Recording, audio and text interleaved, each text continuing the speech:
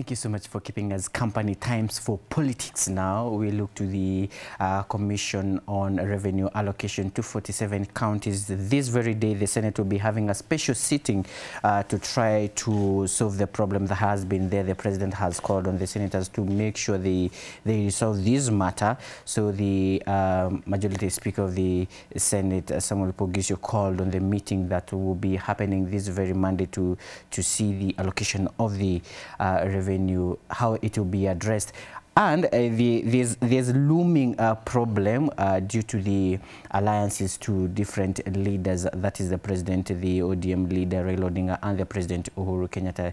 There could be a problem on who to support on this particular issue. Send us your comments or questions to all our social media platforms at Y254 channel. I'm speaking to Cyrus Elito, he's a political analyst. Richard Derrick, he's an aspirant MCA of Ugenya. Good morning, gentlemen. Good morning. It's good to have you here this Monday. Yes. And even as we look we talk about politics and what is happening, please someone tell me, jana si mayouth walivamia ofisi za Ford, Cyrus? See, I'm a youth and I'll speak also as a youth. In the reality of the matter is that youths have become an asset for hire. Not to do the good, but just to do the bad. To push someone's agenda or few people's agenda. Then after they have pushed their agenda, they are nowhere to be seen. So that has remained the role of the youth in the society. It is high time that youths, we should be focused. We should know what we want. We should fight for what we want. Because, sincerely speaking, being hired just to go throw stones just because of political differences, then that is something that is backwardness. True. We need to style up, we need to grow, we need to be visionary. Because they say we are the leaders of tomorrow. And some of us, our tomorrow is today. We don't have another tomorrow. So for those youths who are being used, it's high time, style up, do the right thing for your community. Because we form the largest percentage. The largest population we have, the youths have the majority of numbers. And these numbers are not used wisely. If we can turn that energy into something that can transform our economy, then our economy will grow and we shall benefit. Thank you. Derrick. Yes. For a long time, when it comes to politics, we will see the youth demonstrate. And by the way, is it our upbringing that haki yetu ni kutupa mawe, haki yetu ni kuandamana, haki yetu ni kuvandalize? Is it the same thing that will happen even to generations to come? Well, Hillary, first of all, I think we as the youth, we've been marginalized because during the campaigns, you see people dishing out 50 bob, 100 bob, and this is the only way the youth can earn a living. While the government is promising jobs, which other jobs apart from cleaning the roads? Till our leaders, not even leaders, our politicians, because in Kenya we have only politicians. They are after their own gains. Till they realize that the youth can do better than cleaning the gutters and cleaning the roads. Till then, there won't be any stability. See, they have to empower us. They say we are the leaders of tomorrow. Yet, in appointing people, they do appoint people 55 and above. What will happen to us, the youth? What will we do apart from being hired here and there? They are writing off billions by Mumia Sugar, KQ. Why can't they write off billions so, to help by the youth?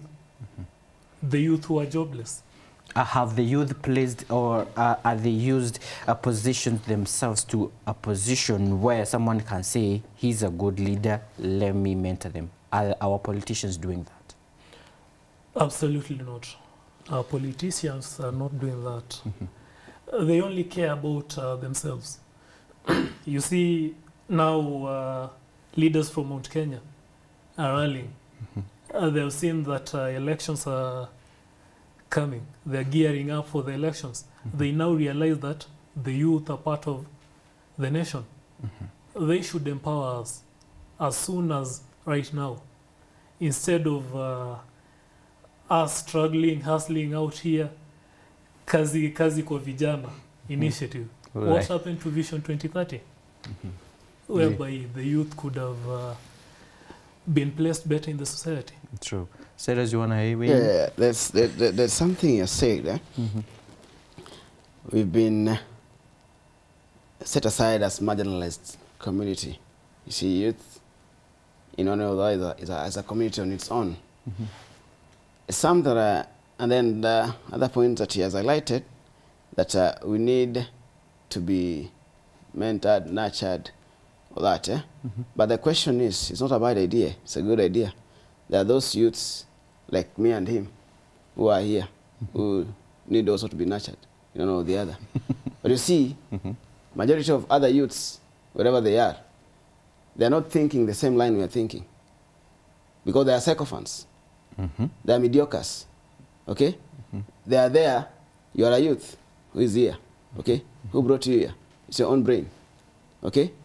Somebody did not hold your hand to bring you here. True. So it's high time. We as youths, we need to take very serious steps in life. Okay? Nothing comes on a silver platter.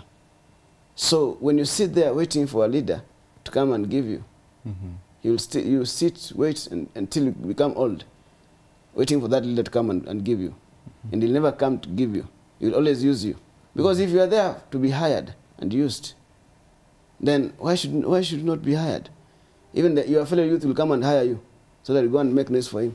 To do the dirty He's going work. to do he campaigned. And I believe he used the same youths.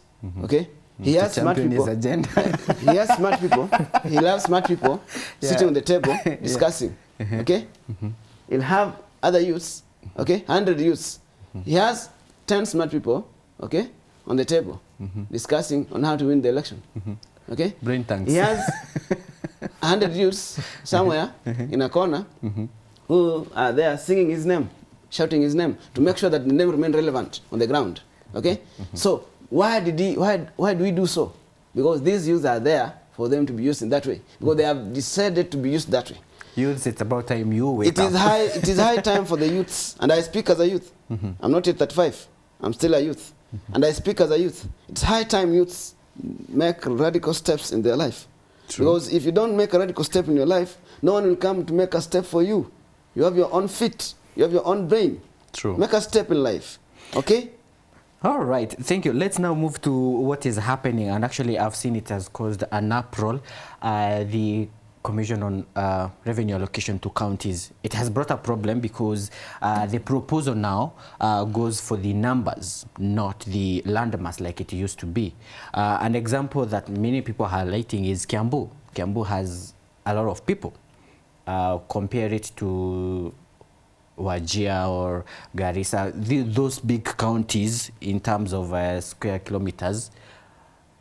But now the proposal goes for the people who have, the counties that have majority of people will be given a lot of the percentage, the bigger percentage. But it's causing a problem because we have the people in the coastal region. They support Baba, politically speaking. And then we have a region that also supports Baba from the other side, let's say Kisumu. So the coastal region will reduce their revenue according to the proposal. Now, do you think this will bring the problem to the handshake, Derek? Well, certainly it will do. And this will require the Senate to sober up and make appropriate decisions, not based on their political stand, rather on the equity and fairness. Once they do that, then everything will be sorted. True. Because right now, counties like Garissa, they're marginalized. How do they expect the people there to survive? They have to do it as soon as possible, or else the county operations will be stagnant. Right. Yeah. Cyrus, Yes. is there a looming problem? There's a very big looming problem. And at the moment, as we start, I don't want to look at and I don't want to peg the problem on the handshake thing.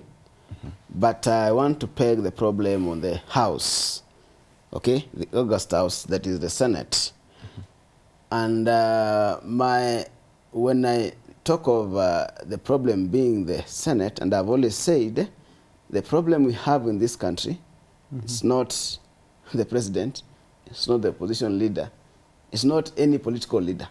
The problem we have in this country, the August House, be the National Assembly, okay, that is the parliament that hosts the MPs, and the Senate that hosts the senators. This is where the biggest problem is.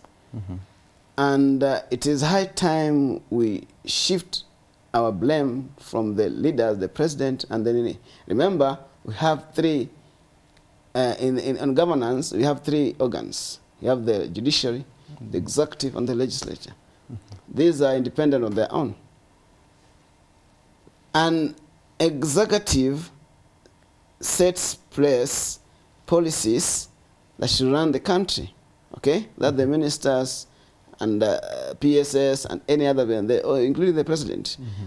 The judiciary ensures the law that is in place is well followed, okay? We adhere to the rule of law. And if you don't adhere to the rule of law, the judiciary is there, okay? Then we have the legislature. The role of the legislature is to make the laws, okay? The laws that are protected by the judiciary. So these are the arms of the government. But one arm of the government has decided not to play its role. They're supposed to play its role, but to be a signatory to the executive, okay?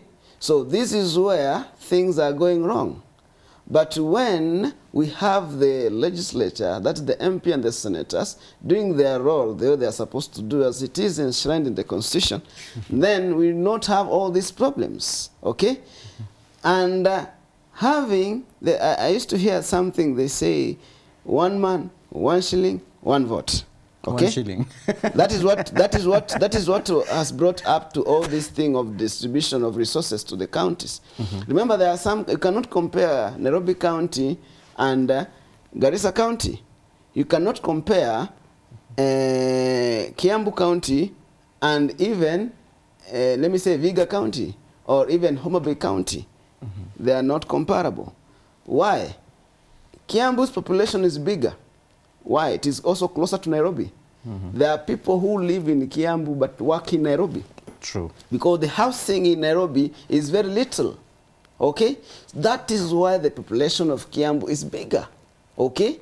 And as we grow, as we go by, the population of Machakos will also grow bigger. Why? The proximity to the capital city. Because right now even Kiambu will reach a time there won't be space for people even to have housing. There'll be housing problem in Kiambu. So we'll see Machakos is still a virgin place. So people will now be commuting from Machakos to Nairobi, okay? Because of proximity to the capital city. This is the capital city. As much as we have other cities, but this is the capital city that drives the economy of this country, okay? Where the finance basket is in Nairobi. So everyone, there's what we call rural-urban migration. So people are migrating from rural, okay, to Nairobi. I come from Bungoma, I come to Nairobi to do what? To get a job or do something or schooling. The essence of devolution was very simple. To ensure we first regulate the movement of people from rural to urban, okay? If at all the Senate, which protects devolution, could have sat down and looked into this in the better way, then the migration of people from rural area to urban areas will be minimum. But it is still high. Why? We've not even worked on devolution the way it's supposed to work on within the Constitution. Monies have been allocated to the counties, okay? But the problem is the oversight body that is the Senate, does not play its mandate well in oversighting the monies that have been channeled to the counties. The Office of the Budget, the OCO, Auditor General, used to give reports on how monies have been spent. Okay, we've only seen very few governors being called to the Senate panel committee just to explain how they have used their monies. Okay, but you see, no substantive report has come out to the public. Okay, I want you to hold on that thought. I'll be coming there. Now, Derek, do you think the new proposal now that has been put in place, the Senate, they will be addressing it, do you think has a spirit of devolution? Well, Hillary, certainly it does. But then what we are looking at here is we have to cushion the marginalized counties. The allocation of funds. Like currently we were using the 2009 population census and the poverty levels. Yeah. In order to maintain equity, the same has to be used, or we have to use the one recommended by the commission, because here we are looking at a situation whereby some of the senators actually will not cast their votes on this one because of the administration, because of the various political stance. But then we have to look at the common mwananchi here, because you see that the way Cyrus here has said, the oversight is what is failing us here. And there's a lot of misappropriation of funds. A county like Siaya only having 10 ICU beds, while the governor is building a White House worth 75 million. Misappropriation of funds. And the Senate is supposed to oversee that. If the Senate is not doing their mandate, what do they expect? It's us, the common mwananchi, the youth, that will suffer most. So they have to sober up, and they need to be fair, and they need to be there's need to be equity in order for this to work out, and the sooner the better. Yes. Now, you were mentioning about the misappropriation of funds, and just to mention, we have a few counties that will be benefiting from this new proposal. We have Kirinyaga, Baringo, Bomet, West Pokot, Kakamega, Bungoma, Machakos, Embu, who will be some of the people benefiting from the new proposal, because we have more money coming to the counties. And I remember from the first chair, Council of Governor chair, the former governor for Bomet, yeah, he was advocating and actually came up with a chama because he needed that pesa mashinani. That's what they have been calling for. We have COVID-19 to address. We have counties that have not even matched to the 300 beds, yet they need more money. We have money coming from the IMF and other donors. Now the government will be giving more monies to these counties. Will we still experience the misappropriation of funds? We are yet to experience a lot of misappropriation of funds. One, the monies, remember, the national government gives the counties monies, okay? As it is stipulated in the Constitution. We have a World Bank. Okay, go to each and every county. There's a role that the World Bank plays in each and every county. Okay, then we have revenue collection from these counties. Okay, then we have also that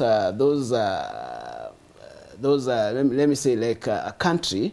Let me say, for example, a country like Denmark, a country like US, may decide to go in a county to support it in one way or the other.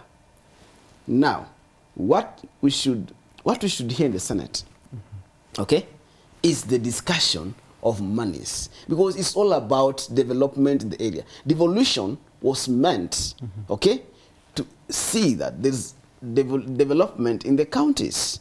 What what lacks in the county that is found in the city should also be done in the county. So that's why I talked of, I mentioned the rural-urban migration, to reduce rural-urban migration. So, for example, if the counties in Western Kenya, okay, that is the North Rift region, could have seen that we have a city called Kisumu. If we can empower, we can sit down as governors and as senators from this region and ensure that there's full development in this area, and then have some things in Kisumu that are replica to Nairobi, we shall reduce rural-urban migration from this region, okay, to this region, and mark you, by reducing rural-urban migration and empowering the counties, okay, what you are doing is also increasing your revenue collection. True. Okay? By increasing the revenue collection in your county, okay, you'll be able also to have other funds on your adding to what the national government is giving you. Because when you go back on revenue collection, Nairobi collects more, okay, because it is the city and also the population. Kiambu also may collect more because of the city and the businesses that people are set there. So if businesses are set in the counties, okay, if manufacturing industries are set in the county, for example, the pan paper in Webuye, if it was well refurbished, if it was put into operational, how many youths will be employed in that county? Okay, a number of youths will be employed. How many farmers will plant trees so that they can the pan paper can harvest the trees, okay, and send it to? Then how much will be collected as revenue? Then we go to the sugar companies, okay, because that is a sugar belt area. We go to the sugar companies. We have Sony, we have Muhoroni, we have Mumias, we have Nzoia. So many sugar companies in that region. So if these sugar companies have been now they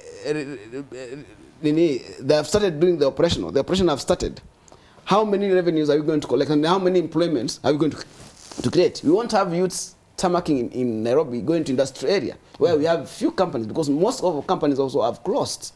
Now, when the senators go on the floor of the House, okay, and they don't put their focus on such a things, then devolution is meant to fail.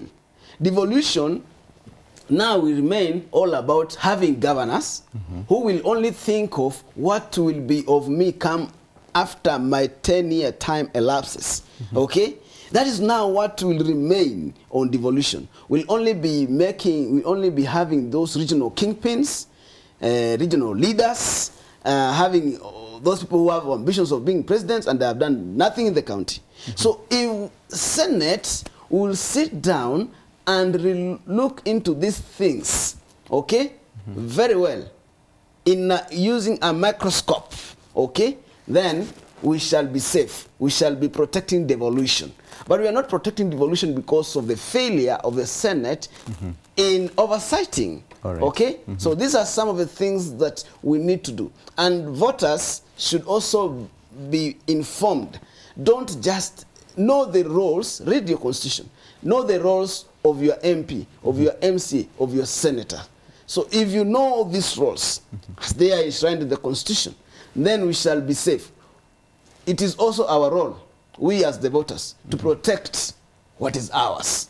True. Now, Derek, he has mentioned about voters knowing the constitution. You also mentioned of the poverty going by 2009 census. Yeah. I am sure if this proposal goes through, we will have political statements of we need to increase our population. Just like they call for big numbers when it comes to voting. You hear our region, we are few. We need to have numbers. Do you think it is the same thing that will now start happening to counties? Maybe the politicians in certain regions will start calling for numbers. And when I speak calling for numbers, you understand. Is that what will happen? Well, Hillary, there's a great scholar by the name Thomas Sowell. Thomas Sowell once said, a politician is one person who will align his self-interest seem to be like a national interest. definitely we should expect more of that. See, because the type of politicians we have, majorly they care about themselves, you know. But then the mwananchi is the one suffering. You see, the numbers, yeah, the numbers matter. More money to the counties. Yeah, we need more numbers. money to the counties. But then the counties are not utilizing the funds. If they could have utilized the funds, then as Annie said here, there couldn't be urban rural migration. True. Because a county like, let's say Kisumu can take care of itself and the people around there. But what are the youth doing there? The youths instead, they're migrating here. Look at a population like Mathare. It will come a time, 2022, whereby you will see politicians flocking around Mathare. You see, because of numbers. True. Yeah, we need to empower our people. The numbers matter, yes. But then it will only matter after the people we elected do whatever is needed of them. All right. Now we're running out of time, Cyrus. We have you just mentioned of the rural urban migration and yes. The youth are there. This new proposal, do you think it will favor the youth in the spirit of devolution? And even as you respond to that, we have 22% to health. The earlier interview I had here, we talked about primary health. Now, do you think this one has everything that we need? Let me tell you one thing. The proposals that are being brought right now, they are not better than the proposal we had in the earlier constitution, the 2010 constitution. They're not. The proposals that are being brought right now, they're only centered on numbers, okay? And you see, when you center yourself on numbers, fine, also have a bigger perspective, fine. These people come after 5 years, they'll use their numbers to vote me in or to vote this government in, okay? Now, after voting me in or so and so in, what are my roles? What are my responsibilities? My responsibility is to ensure there's good health in that area. And good health is not all about hospitals. Hospital should have water, clean water, sanitization, because that is under public health, sanitization, okay? Then good schools also with good health, okay? There should be food, because a child who goes to school hungry will not perform. A child who goes to school hungry will be malnutritious. And then we end up losing. So the population will lose because there's no food to eat. There's no better health. There's no clean water. Okay? Leave alone electricity first of all. But let us look at these basic things. Okay? Good health, good education, good water. We have them. Okay? Now we want to give our children better education. Do we have facilities? Do we have enough teachers? Okay? So if, for example, a county will go, because we have ECDs, okay? We have, and I've always said, we have ministries in the county. Minister of Trade, Minister of Education, Minister of what are their roles? Okay? Now if a county assembly will sit and discuss about a health within that county, okay? And come up with the mechanisms of implementing the idea. How many health centers will we have in a ward? Enough to cater for our population. When a county assembly will sit down and discuss a bill on education, okay? Education that does not only touch on the child, it also touches on the teacher. On subordinate workers. It also touches on the subordinate workers. It also touches on the school amenities. So if all these things are well discussed in a better way, then we shall have a good society.